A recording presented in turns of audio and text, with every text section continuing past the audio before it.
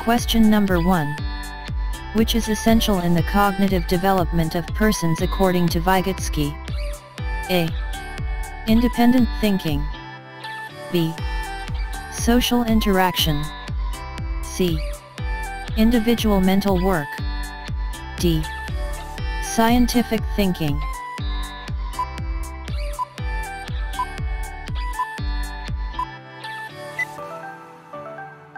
Answer: B. Social interaction. Question number 2. It is advisable to promote manipulative materials to a child in his early childhood to develop blank. A. Numerical skills. B. Reading readiness skills. C. Social skills. D. Pre-handwriting skills.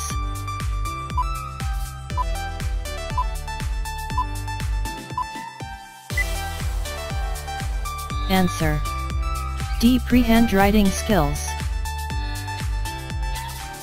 Question number 3.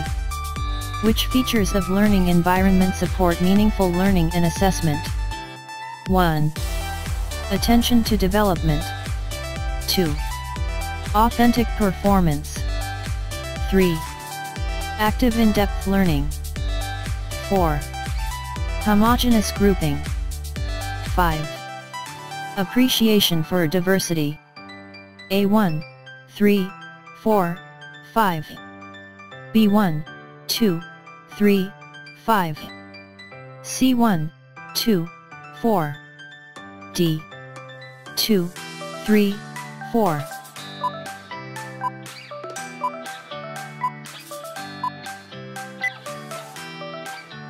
Answer: B1, 2, 3, 5. Question number 4. In transmission teaching, there is a sense of accomplishment that facts were taught and a chapter finished. This is in contrast with active learning when the teacher needs to construct a blank to guide the learning process. A. Plan. B. Tool. C. Signal. D. Scaffolding.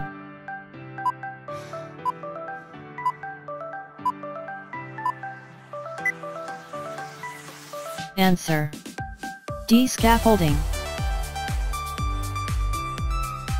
Question number 5. Key factors in developing effective learning environments are classroom disciplinary climate and teachers' self-efficacy. Which conclusion can be derived from this statement? A. The teacher is the key to an effective learning environment. B.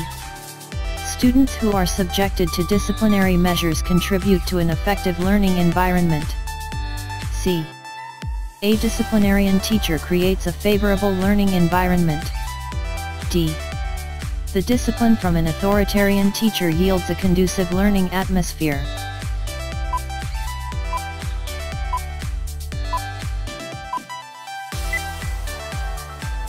Answer: A. The teacher is the key to an effective learning environment. Question number 6. In a review of studies on the impact of support in school, a research institute found out that a caring school climate is associated with A.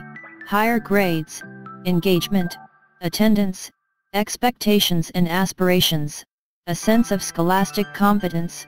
B. Fewer school suspensions and on-time progression through grades. C. Higher self-esteem and self-concept. D. Less anxiety, depression and loneliness. And E.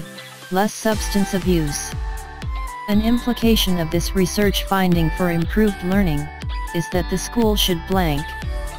A. Focus on grades. B. Develop a faculty that is concerned with children's welfare. C. Integrate substance abuse in its curriculum. D. Track class attendance.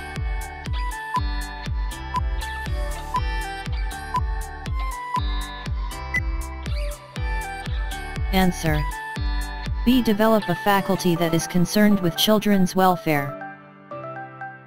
Question number 7.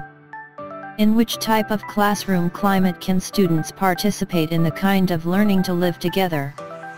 A. In competitive classrooms. B. In democratic classrooms. C. In individualistic classrooms. D. In autocratic classrooms.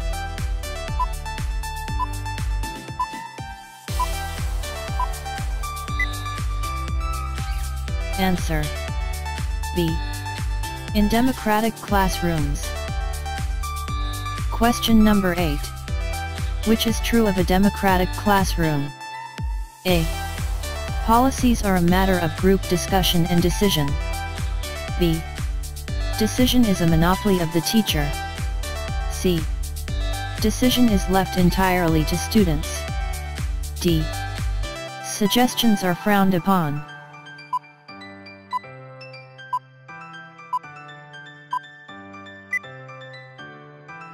Answer A. Policies are a matter of group discussion and decision. Question number 9. According to Piaget's stages of cognitive development, between ages 12 and 15, children reach formal operational stage. What are they capable of being at this stage? A. Can focus on only one aspect of a situation or event. B. Can solve abstract problems and think deductively. C. Can reason inductively or deductively. D. Can do multitasking.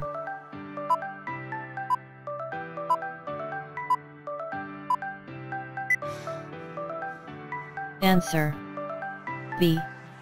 Can solve abstract problems and think deductively. Question number 10. Research on teacher effectiveness practices has shown that blank. A. Directions should be few and best delivered in a casual manner. B. Planning has little impact in student learning. C. Questioning strategies are ineffective monitoring techniques. D. Teaching procedures on classroom routines early in the school year are essential.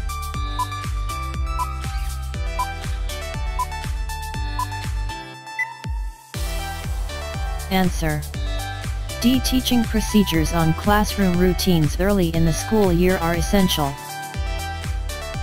Question number 11. Which are said to be the formative years? A. 0 to 5 years. B. 3 to 5 years. C. 2 to 7 years. D. 0 to 7 years.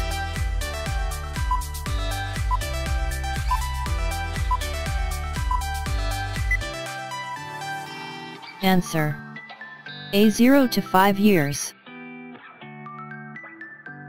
Question number 12. He pioneered in the study of childhood experience to understand a personality. A. Erikson. B. Freud. C. Bandura. D. Piaget.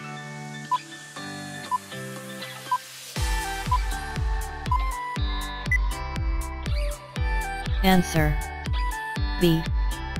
Freud. Question number 13.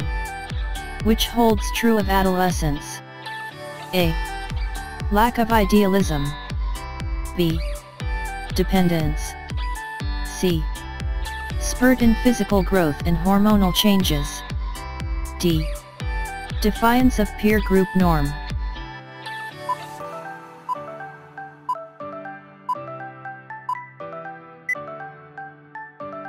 Answer C. Spurt in physical growth and hormonal changes. Question number 14. In what developmental stage will the college graduating student fall? A. Pre-adolescence. B. Adolescence. C. Early adulthood. D. Middle adulthood.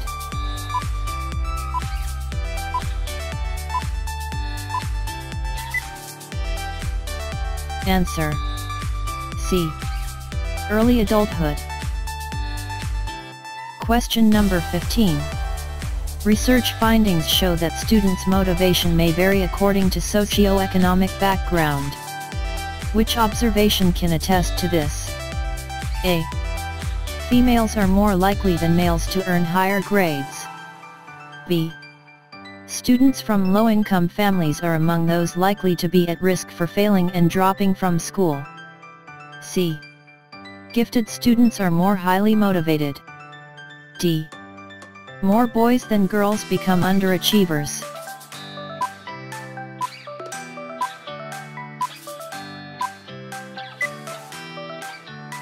Answer B.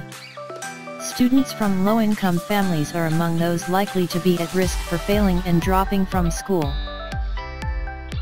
Question number 16. Researchers found that when a child is engaged in a learning experience, a number of areas of the brain are simultaneously activated. What is an application of this in the teaching-learning process? 1. Make use of field trips, guest speakers. 2. Do multicultural units of study. 3. Stick to the left brain and right brain approach. A. 2 only. B. 1 only. C. 1 and 3. D. 1 and 2.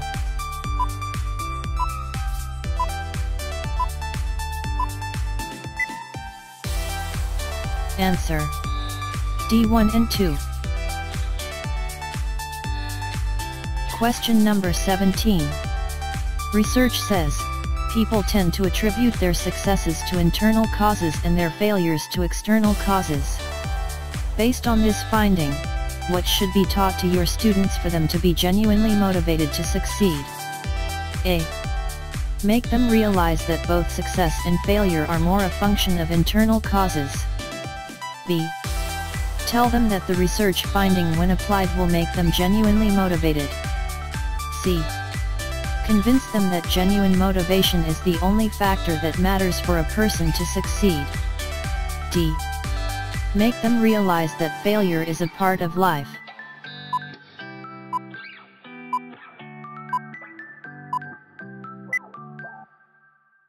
Answer C. Convince them that genuine motivation is the only factor that matters for a person to succeed. Question number 18. Which violates this brain-based principle of teaching learning? Each child's brain is unique and vastly different from one another. A. Giving ample opportunity for a pupil to explore even if the class creates noise. B. Making a left-handed pupil write with his right hand as this is better. C. Allowing open dialogue among students. D. Employing me-teaching approaches.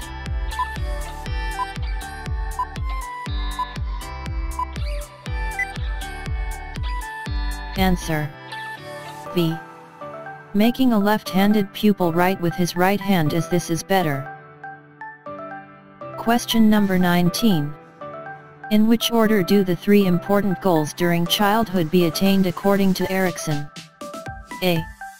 Autonomy, initiative, trust. B.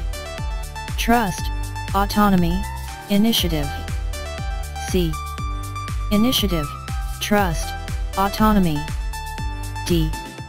Autonomy, trust, initiative.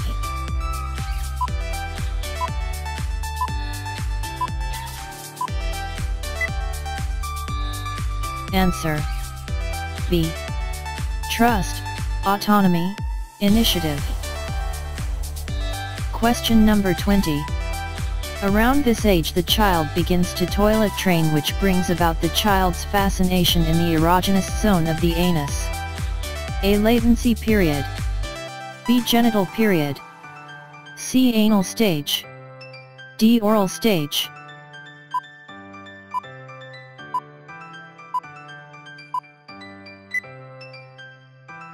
Answer C. Anal stage.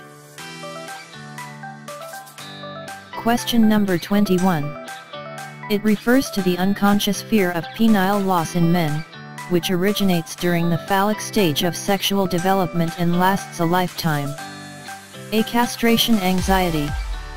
B. Oedipus complex. C. Electra complex. D. Parental complex.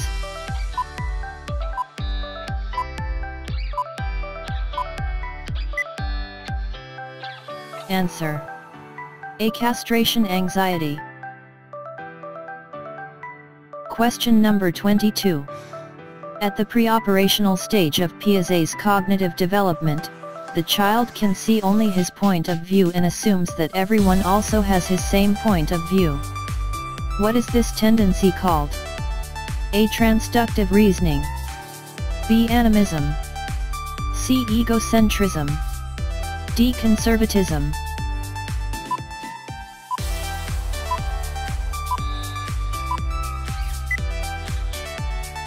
Answer: C. Egocentrism. Question number 23. How can a teacher help students with different learning and thinking styles continue to learn more effectively? A. Allow sufficient time for processing different types of information. B. Provide a general overview of the lesson. C. Use a variety of reflection strategies. D. Use questions of all types to stimulate various levels of thinking and valuing.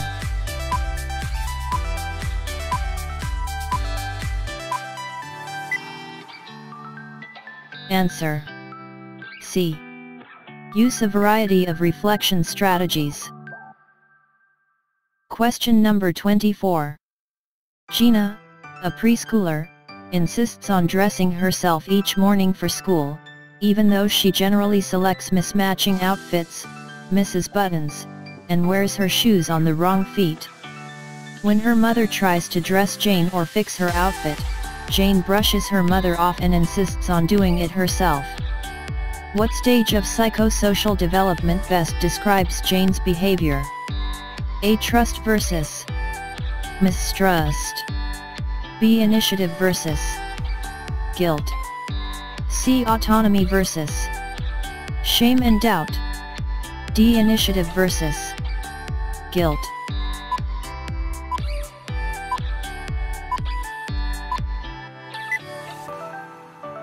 Answer: C. Autonomy versus shame and doubt. Question number 25. Skinner is known for his theory based upon the notion that learning is a result of change in overt behavior, meaning, an individual responds to events that occur in the environment. This theory came to be known as blank. A. Connectionism.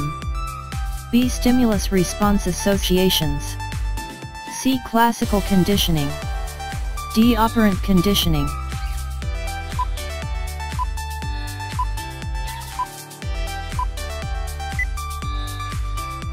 Answer: D. Operant conditioning.